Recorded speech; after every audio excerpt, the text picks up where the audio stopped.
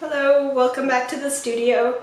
Today I've got another sketchbook tour for you. I recently finished this A5 Stillman and Birn Zeta series sketchbook.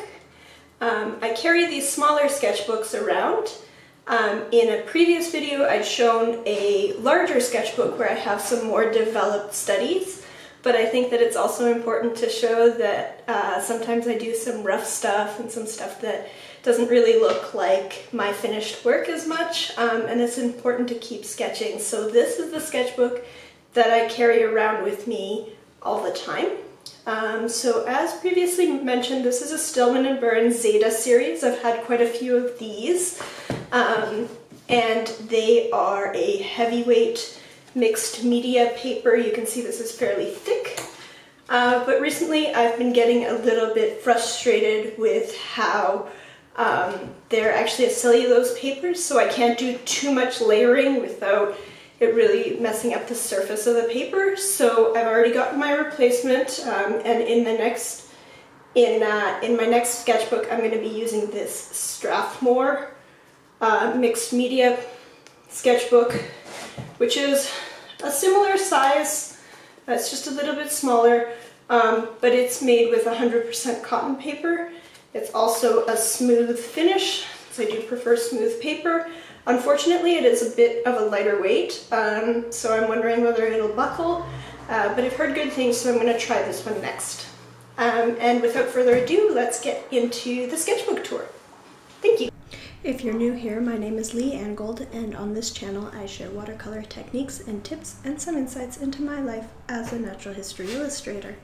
So today I'm going through this sketchbook. So at the very front I have a sticker by Iraville, which I got with her Kickstarter campaign.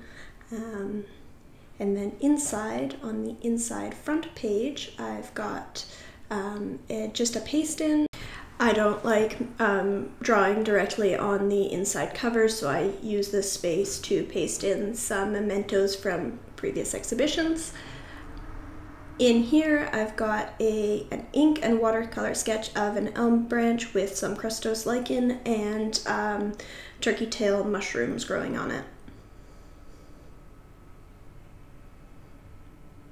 On the next page I've sketched my Atlantis watercolor palette. I will link to a blog post down below where I talk about the colors that I selected for this palette. This is my travel studio palette with 25 watercolors.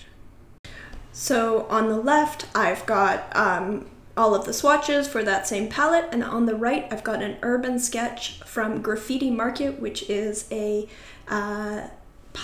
brew pub near me, and their kitchen. I was trying to get some lighting studies in. On this page I've done some studies for my gourds painting, so on the left I've got some thumbnails, and on the right I've got some color studies.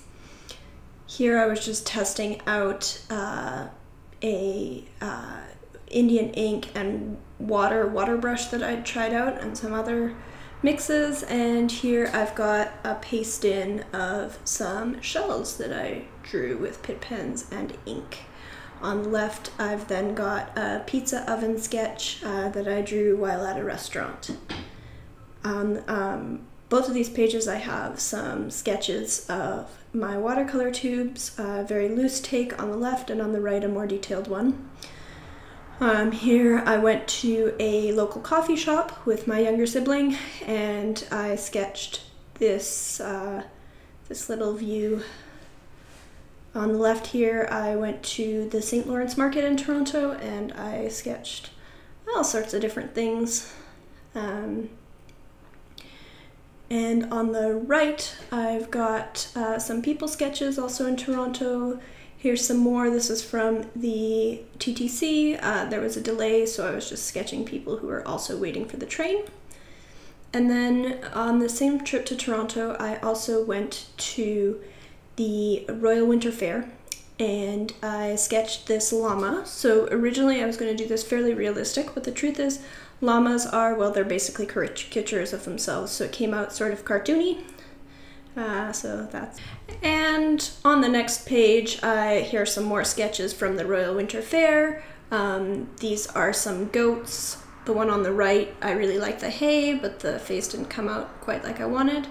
Then I was sketching some election coverage during the last election, and it was kind of depressing, so I stopped. And I also then just pasted in an old graphite sketch of a hot pepper, and this on the right is an elderberry finish illustration that I'm not going to sell, that was done for a commercial commission for a jam label. So I just pasted that in again over some election coverage sketch. So over here I've got a graphite sketch from a Urban Sketchers trip to a brewery, and then on the right I've got, I've been testing some watercolors from Otokano. I'll link to her channel down below. Beautiful, beautiful watercolors. Then I also did some cafe sketching of people. This was another Urban Sketchers trip to a church that's closing, and I really wanted to get the glow through the stained glass windows, so I really focused on that and tried to get some of the shadows built up. I'm pretty happy with some of the lighting study in this sketch. Then I had got some glass nib pens to use with watercolor, so I was just testing that out. You can see the text. You can get some really fine lines with watercolor by using a glass nib pen, and just it keeps on dispensing, so it's a little less finicky than dry brushing. And then on the right I had more of the same, but I didn't want to have 2 pages of text, so I pasted in a little gingerbread cookie illustration that I'd done a couple years back for a greeting card. Here is some cattail sketches from my first video. I will link that up in the cards. And then over here I have, I went to a local bakery for breakfast one morning, and I did a really rough, messy sketch. And then this was from an Urban Sketchers workshop where I was just doodling while the instructor explained. Those are some people sketches. Over here I've got the first time that I tried to make watercolors. I was testing out my watercolors and also comparing them to some similar watercolors. Here are just some random swatches of paints from my collection.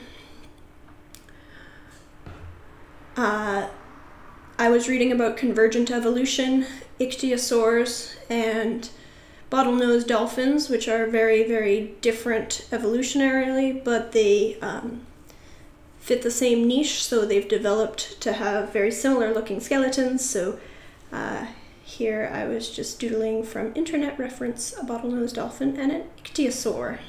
And then I also tested out some blue watercolor paints around them. Then over here on the left I've got a elephant foot, again from internet reference, and this is a prehistoric fish which I sketched at the Royal Ontario Museum in Toronto at the ROM. And here are some more sketches from the ROM. So this is a red squirrel from a taxidermy mount. So here I've got a sketch of a Pachycephalosaurus, which is a late Cretaceous dinosaur. While I was in the dinosaur exhibit sketching this dinosaur, several toddlers came by who clearly knew a lot more about dinosaurs than I did, which was rather amusing. Over here I have some swatches from paint making. And on the next page I've also got some swatches from paint making on the right, and on the left I've got this hot pepper from my complimentary underpainting tutorial I'd done, and I was going to make this into a larger piece, but it didn't really work out, so then I just pasted this into my sketchbook.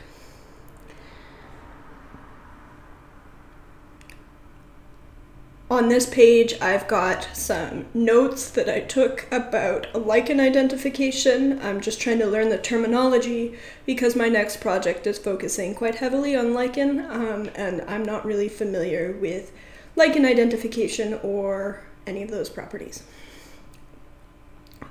Finally, this is a sketch that I did in Uptown Waterloo.